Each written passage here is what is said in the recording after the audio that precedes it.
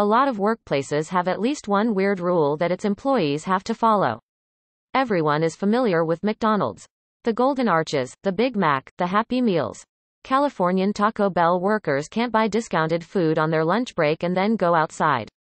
They're the stuff of fond childhood memories and guilty pleasures well into adulthood. In 2010, Australian Starbucks baristas weren't allowed to move from the espresso counter if that was their station. Heck, there's even a Reddit thread that asks the question, what's the most ridiculous rule in your place of work? And this post has over 28,000 comments. Another workforce that has to put up with its employer's strange directives is the White House kitchen staff. Because, let's be honest, sometimes, you just get a craving for a Big Mac and some fries, and there's absolutely nothing that can satisfy it but the real thing. Founded in 1940 by Richard and Maurice McDonald, otherwise known as Dick and Mac, it took an entrepreneur named Ray Kroc and a ton of drama to catapult McDonald's to the global fame they have today.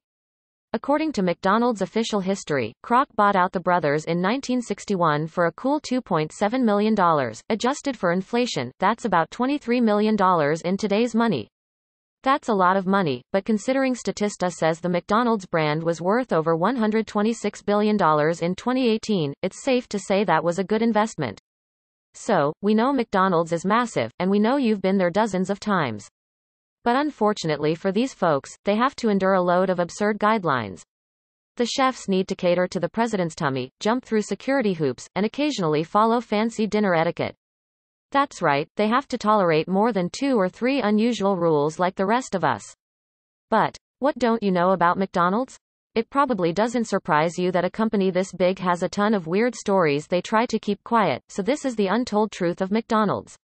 McDonald's once recalled 1 million McNuggets while customers stateside might not have heard about it. McDonald's Japan had some major issues in 2014 and 2015, issues so big and so gross that Mother Jones reported they led to a 10% sales decline. It started in July 2014, when McDonald's stepped in to take some serious action against one of their chicken suppliers, Shanghai Husi Food Co. Rumor had it that the factory was mixing expired product in with the fresh stuff, then shipping it to McDonald's, Starbucks, and Burger King in Japan and China, and that's just gross. Just a month later, a customer in Osaka found a piece of a human tooth in their fries, and it doesn't need to be said just how big a deal that was. Then, in early 2015, there were several reports of customers finding pieces of plastic and vinyl in their Chicken McNuggets, leading the recall of 1 million of the bite-sized chicken chunks. Their supplier, Cargill, investigated, and came to the conclusion that the contamination didn't happen in their factory. So where did it come from? We may never know. Who would have thought that an institution that was built in 1792 would be in any way archaic? So, let's put on our history helmets and sprint headfirst into the weird orders that the White House chefs must follow. But it was there. The McDonald's Big Mac isn't trademarked in Europe. Let's say you're opening a restaurant in New York, and you want to call one of your burgers the Big Mac. Just make sure that your strap is done up. How well do you think that would work out for you? Now, if you were to open it in Spain, you'd be fine. That's because McDonald's actually lost the trademark to the Big Mac in the European Union after a decision by the EU Intellectual Property Office via Reuters, and this is how it happened. The Guardian says that it was in the 1960s that Pat McDonough was given the nickname Supermac during a football match in Ireland's County Westmeath. Later, McDonough went on to open a massively successful burger chain, and he called it Supermacs. When he tried to open locations outside of Ireland, McDonald's claimed Supermac was too close to Big Mac and would lead to brand confusion. But the EU IPO ruled in favor of Supermacs, and it was a huge deal. It didn't just mean the Irish chain could expand into other countries in the EU, it also meant that the Big Mac trademark was void. And that's huge, especially considering the number of lawsuits McDonald's has previously filed and won.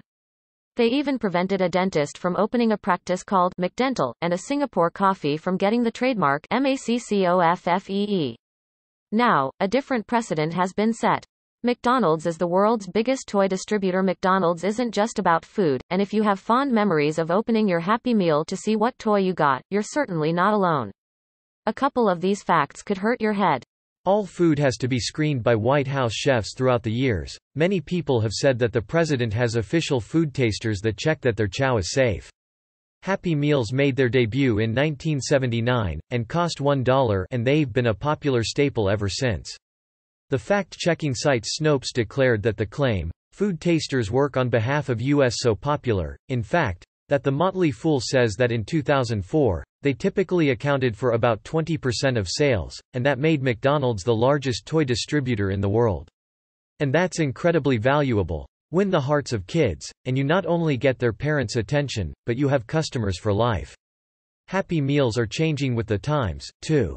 In 2014, The Atlantic reported that because McDonald's UK ran a promotion that offered codes for e-books instead of toys, it made them, temporarily, at least, the largest book distributor in the UK. See, they can use their powers for good. Here's a fun fact. Yes, some of those McDonald's toys are worth a decent amount of money.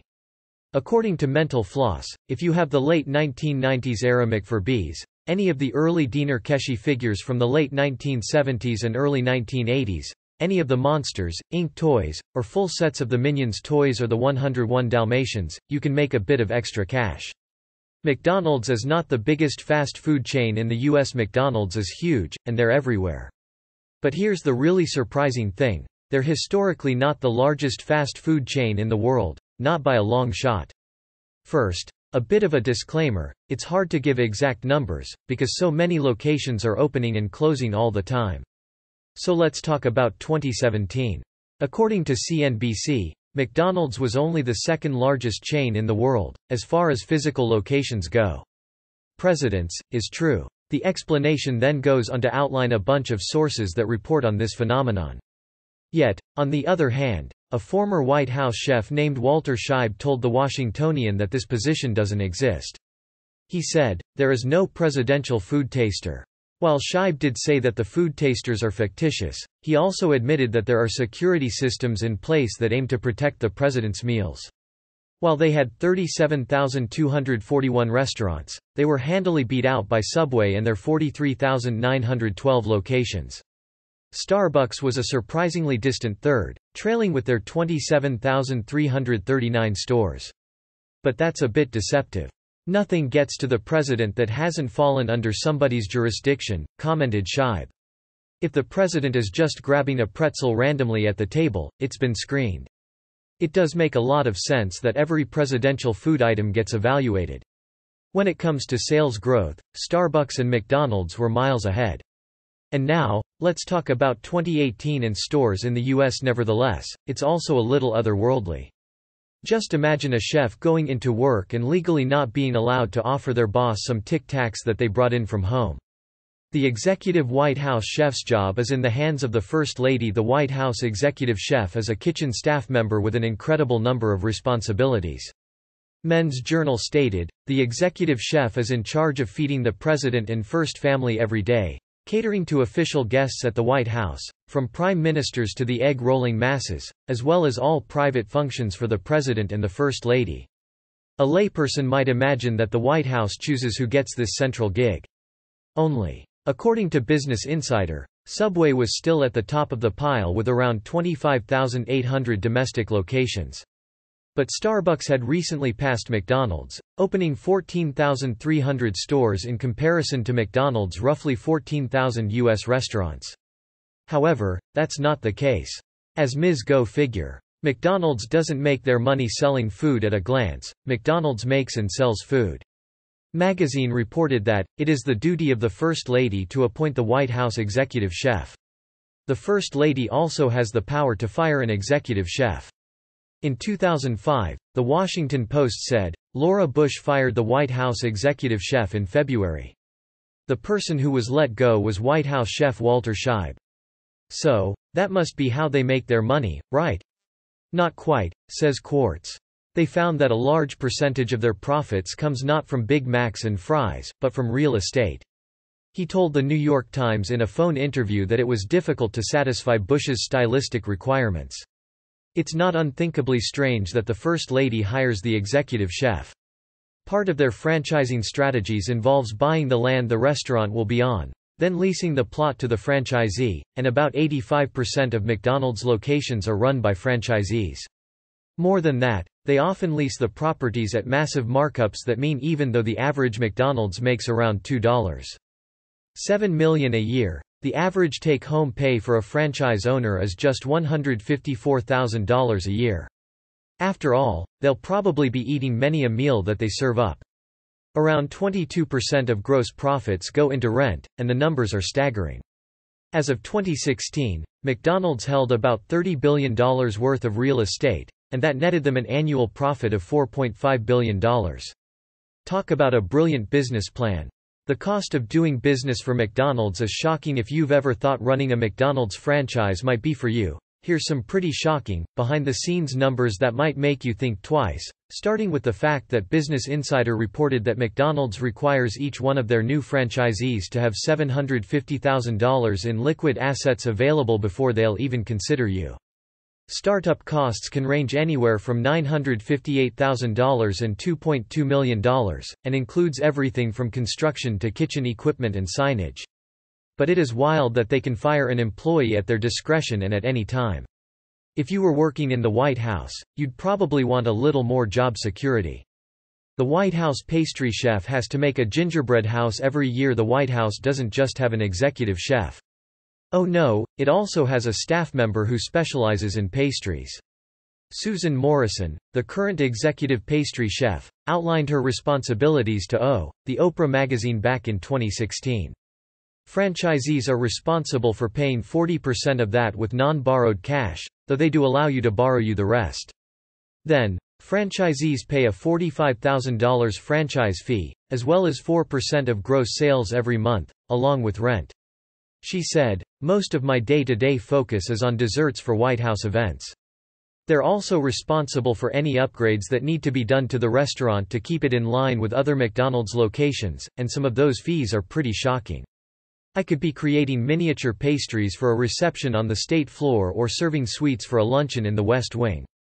Our top priority, though, is always the first family." Morrison has an additional responsibility that's slightly more bizarre in nature. She has to build an impressive gingerbread house. "I spend all year thinking about the White House gingerbread house, but we don't begin baking until November," Morrison said. Then, for about 4 days after Thanksgiving, "We work tirelessly to build the house before moving it to the state dining room, where more than 60,000 guests will cycle through." And Morrison wasn't the only pastry chef who was required to make a sensational gingerbread house. A Create Your Taste kiosk will set you back $125,000, a McCafe espresso machine is a whopping $13,000, and upgrades to the interior can run up a bill as high as $600,000. And if they decide the whole restaurant needs a remodel, you're looking at as much as $2 million. Still interested? McDonald's based an ad campaign around a song about a murderer. If you're of a certain age, you might remember McDonald's Mac Tonight campaign. The HuffPost claimed that a confectionery building is created every year. Mike even released an article called, "From Nixon to Trump, A History of the White House Gingerbread Home." It appears that if a person wanted this dessert gig, then they'd have to follow the rules and bake up an annual sculpture. The president can cancel specific foods from the White House chef's repertoire. John Moeller, a former White House chef, wrote in his memoir that he served at the pleasure of the president. This means that if the president wants to ban a specific food from going into his mouth hole, then it will probably become banned. This topic is discussed in a C-SPAN program that interviews former White House chefs. One of these ex-employees, Pierre Chambrun, states that George H.'s the one with the moon wearing super suave sunglasses, and singing about how McD's was for dinner, not just lunch. But here's the weird thing, the song they picked to parody was about a criminal and murderer. The song was Mac the Knife, made famous by 1950s star Bobby Darin. Bush didn't want broccoli or Brussels sprouts served to him. He remembers, "I served him some Brussels sprouts. It's catchy, sure, but it's also a song based on a German song from the Threepenny Opera. And he told the butler, tell Pierre never to serve that to me again." That being said, it's worth noting that Bush didn't ban broccoli from the White House, he just didn't want to eat it himself. "Mrs. Bush asks for broccoli sometimes," comments Chambrun.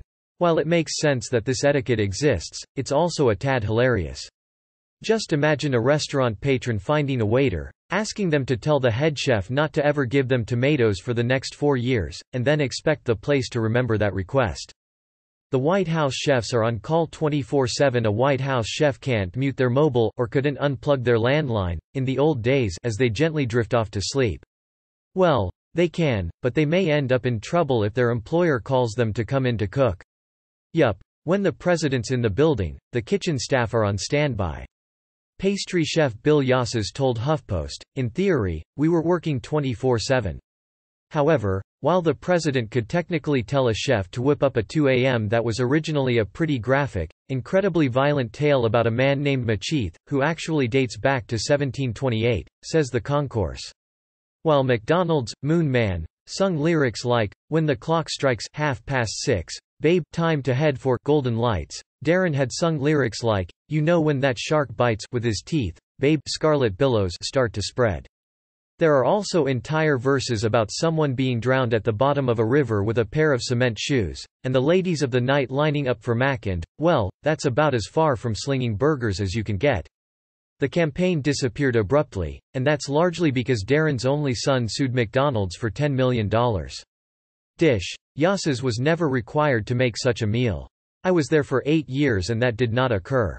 He went on to say, "There could be a national emergency and the people involved have to get up at 3 a.m. The internet never forgets, though," and the Moon Man went on to have a post-mainstream ad campaign life as a racist meme created by YTMND, a Something Awful 4chan spin-off group. McDonald's isn't welcome in a lot of countries. There are a ton of McDonald's restaurants worldwide, but surprisingly, there are a number of cities and countries that don't have a single location and handle a crisis. The crises happened, but they weren't hungry.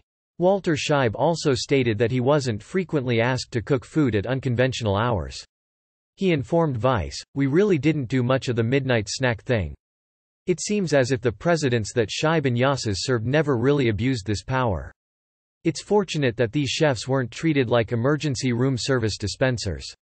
A state dinner has a bunch of full-on rules for White House chefs. White House state dinners sound like the fanciest of affairs. According to the White House Historical Association, they are put on to honor the head of a government or a reigning monarch. Take Florence. In 2016, The Telegraph was reporting on a lawsuit McDonald's had filed against the city after they refused to let the Golden Arches set up shop at the Piazza del Duomo. What other areas can't get their McDonald's fix? When the U.S. military closed their base in Bermuda in 1995, McDonald's closed, too, and they haven't reopened, because of the Prohibited Restaurants Act 1977. Iran kicked them out in 1979, and instead, they're home to a chain called McDonald's. Macedonia and McDonald's had a falling out, and McDonald's chose to cut and run out of Bolivia after a sort of nationwide disdain for the chain resulted in poor sales. Barbados, which traditionally doesn't eat much beef, was another failed experiment, with their McDonald's lasting just 1 year. There are plenty of rumors as to why McDonald's has never opened in Montenegro, and, of course, there are none in North Korea. But most fascinating of all is Iceland, who said goodbye to McDonald's in 2008. According to Culture Trip, love for an Icelandic burger chain called Hamburgerabula was so strong that the people boycotted McDonald's. Visitors can still stop and see the last McDonald's burger ever served, though, as it's sitting at the Reykjavik bus hostel, looking much the same as it did years ago. McDonald's made a massive move to ban straws. If everyone did just one thing to help the environment, it would make a huge difference. Business Insider noted that hundreds of people can attend a single event. They also appear to be one of the most stressful banquets that a chef could ever cook for. In 2012, The Blade reported that some past and present White House chefs spoke at a panel hosted by the Association of Food Journalists. In 2018, one-time use plastics, particularly drinking straws, made headlines as people started to realize just how bad for the environment they are.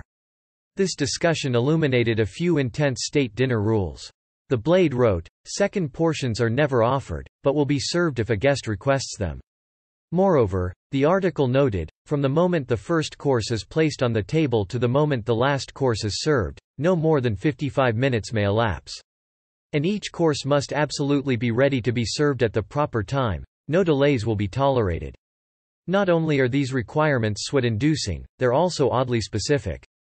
According to Ocean Collective, via CNBC, they're one of the items most commonly found during beach cleanups, and the problem with getting rid of them is that alternatives are much more expensive. But McDonald's has still vowed to ditch straws, starting with their restaurants in the UK and Ireland. According to The Independent, all 1,361 locations will have their plastic straws replaced by paper ones, at a much greater cost to the Golden Arches. But both government officials and customers have lauded the decision, and not a moment too soon. UN estimates suggest that unless something major is done, by 2050 the seas will contain more plastics than fish, and that's terrible. For instance, why is it that the last course is required to be served in less than 55 minutes from the beginning of the meal? Why not an hour? Who in the world came up with that number? These directives seem hoity-toity and like they were made to make the chefs' lives more difficult. Sometimes White House chefs have to cook gobs of hard-boiled eggs every Easter. The White House hosts its annual egg roll.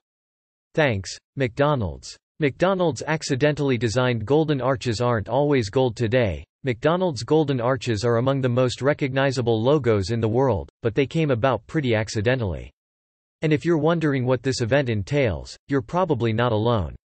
Luckily, a writer named Max Bonham decided to break this tradition down. According to BBC, the McDonald brothers met with LA-based architect Stanley Clark Meston to come up with a distinctive design for their buildings. On top of the flat-roofed building they had drawn up, Richard McDonald added two giant half-circles that were meant to catch the eye of passers-by, all potential customers. Meston turned those into the M we all know and love today, and the very first ones were installed along with the very first franchised restaurant, opened in Phoenix, Arizona in 1953. It went through a few more tweaks, and here's the weird thing, they're not all golden. When McDonald's opened their location in Sedona, Arizona, they had to conform to local laws that served to protect the look and feel of the landscape, so their M is turquoise. There are similar laws in place in other areas, which means the M in Monterey, California is black, and those in Bruges and on the Champs-Élysées in Paris are white. And here's a weird, fun fact you'll never be able to unknow. Freudian psychologists have suggested it's such a popular logo because it's reminiscent of humankind's original source of nourishment, breasts. McDonald's had the long-running legal case in English history. McDonald's is one of the parties involved in England's longest-running legal case in history, and it's just as much of a saga as you'd expect. In a nutshell, in 1986, London Greenpeace released a pamphlet called, "What's Wrong with McDonald's? Everything They Don't Want You to Know." There were all kind of accusations in it, from the mistreatment of animals to encouraging litter.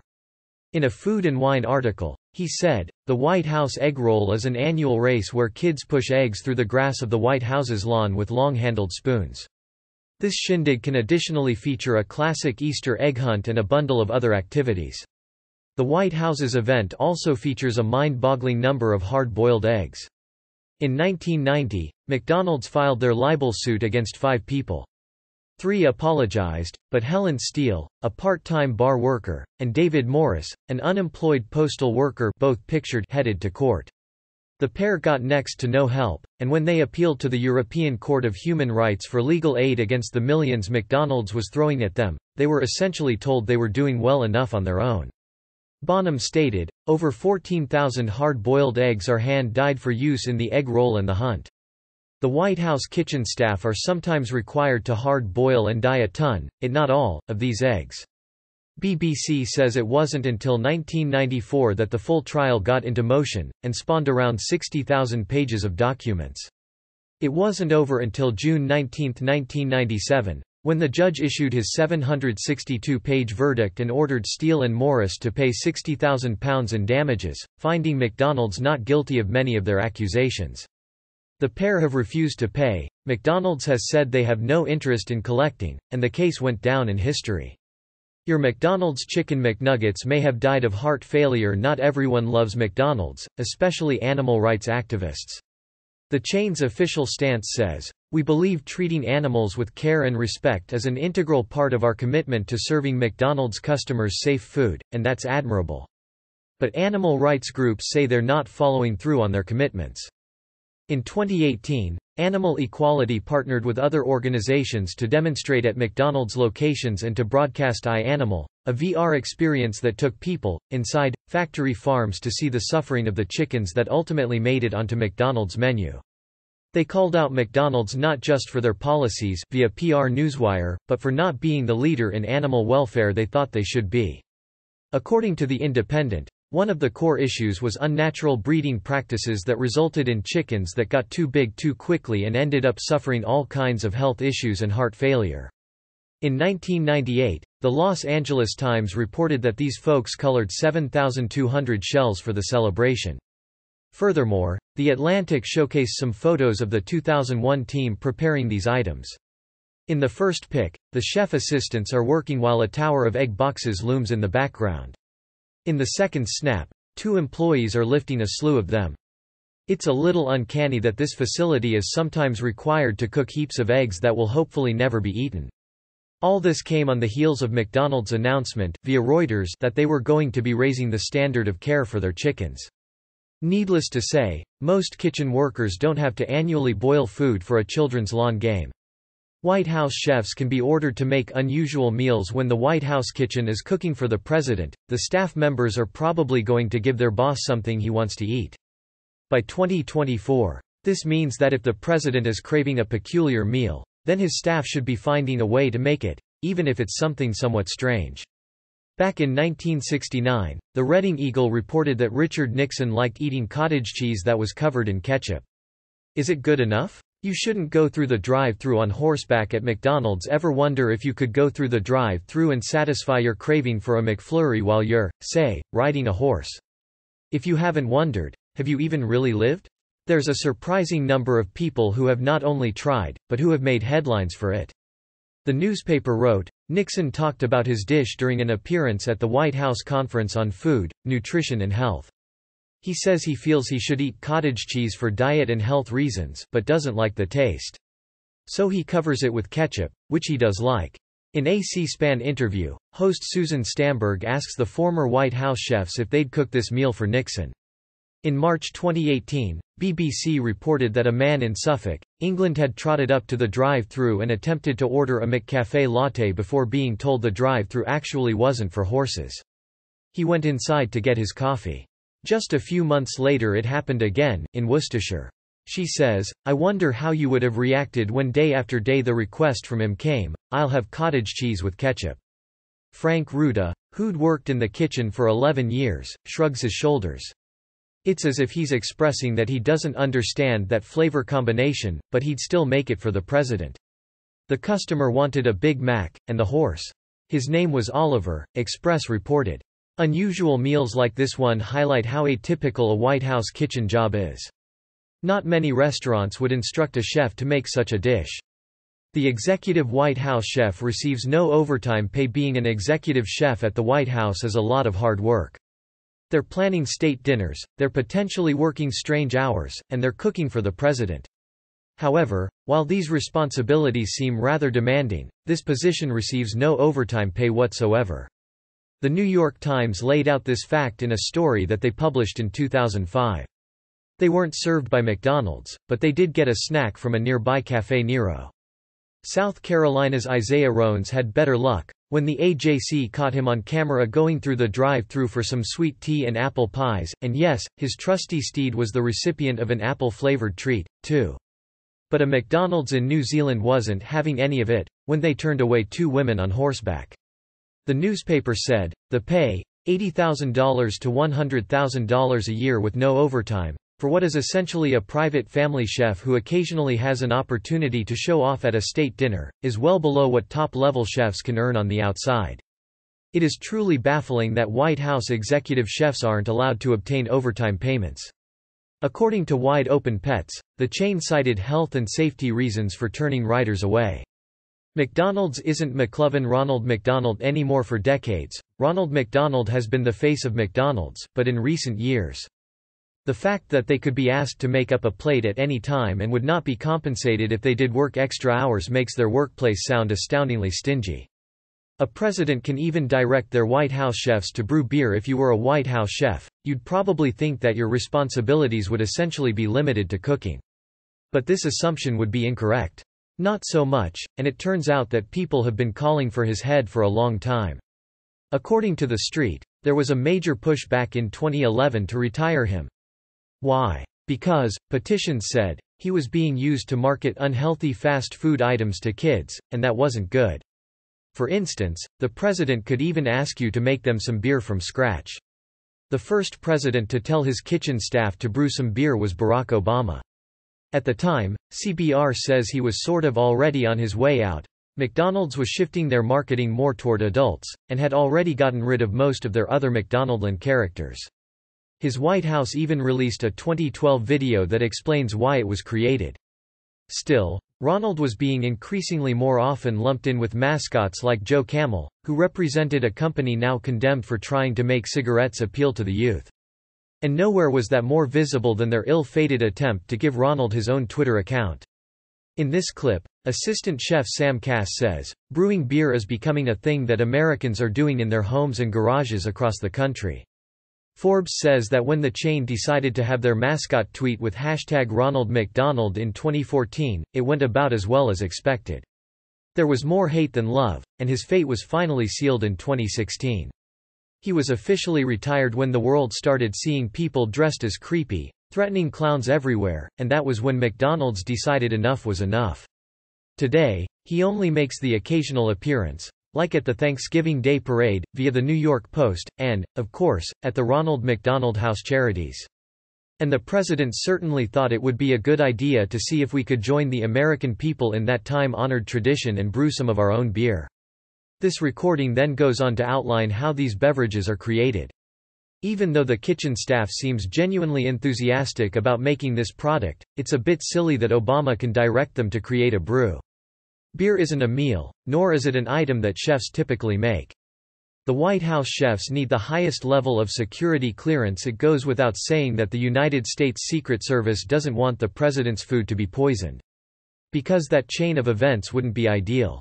But it also appears as if this organization doesn't want to be a hawk in the White House kitchen. Therefore, in order to allow the president to eat, they give the chefs a special title that authorizes them to cook for the president. Walter Scheib actually mentioned this to Vice. "The clearance that you have when you're working in the White House is called top secret presidential proximity." He also asserted, "Obviously, this is one of the most security-cleared posts you can get. In terms of the few of us that are in the kitchen who have that clearance, if you think about it, we're not just around outside and next to the president, we're physically inside of him. You really couldn't get any more close to that. Not many chefs in the world can say that they need top-secret presidential proximity clearance just to make a meal." The White House kitchen staff can't comment on the executive chef hiring process in 2005. The New York Times wrote another piece about the White House culinary world. It reported that the establishment's assistant chef Christetta Comerford would potentially become their executive chef. However, while Comerford was up for this position, she couldn't comment on how her employer chooses the person they want for the job. The publication stated, "The candidates have been asked to keep mum about the selection process, and they are aware that the wrong word may remove them from consideration." As a White House employee, Ms. Comerford, 41, has refused to provide anything beyond the culinary world's equivalent of name, rank, and serial number. "You know the rules of the House," she said in a quiet but firm voice. Since the New York Times published this story, Comerford became the executive chef. She has also conducted interviews with Vogue, CNN, and Asia Society discussing her various responsibilities. Considering that Comerford's been able to openly discuss some of her experiences in the White House kitchen, it's interesting that she wasn't allowed to comment on the selection process.